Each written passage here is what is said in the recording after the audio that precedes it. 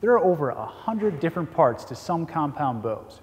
Today we're going to focus on the biggest piece, the core of the bow, and that's the riser. Risers come in all different shapes and sizes, but what does it all mean? Some are short, some are long, all have different cutouts. As a consumer, it's good to have knowledge of what a riser can do for your downrange accuracy. After all, that's what it's all about, right? Risers are split into two categories, reflexed and deflexed. The two categories are determined by the placement of the grip in relationship to where the limbs attach to the bow. Here we have a reflex riser bow. If we draw a straight line from limb pocket to limb pocket, you'll notice that the grip falls behind the pockets or towards the shooter. Here I'm holding a bow with a deflexed riser.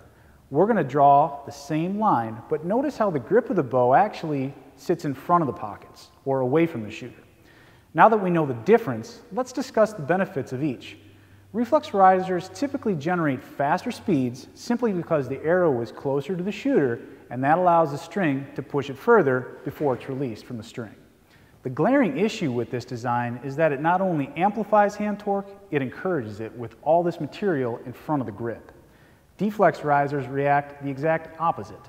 The design of a deflex riser puts the grip even with or in front of the limb pockets for exceptional accuracy and forgiveness.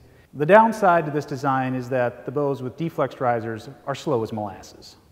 That was until Bowtech introduced the center pivot design, or CP risers. CP and now center pivot extreme risers found a way to harness accuracy of a deflex riser and combine that with the speed and power of a reflex riser.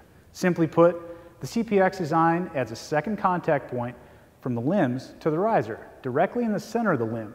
By doing this, Bowtech has achieved three things. We have now captured the use of the whole limb rather than just flexing it at the front. Secondly, we now created a riser that behaves like a deflex riser with the speed of a reflex riser. Lastly, the CPX design distributes sounds and vibration away from the shooter, creating unparalleled sound and vibration dampening.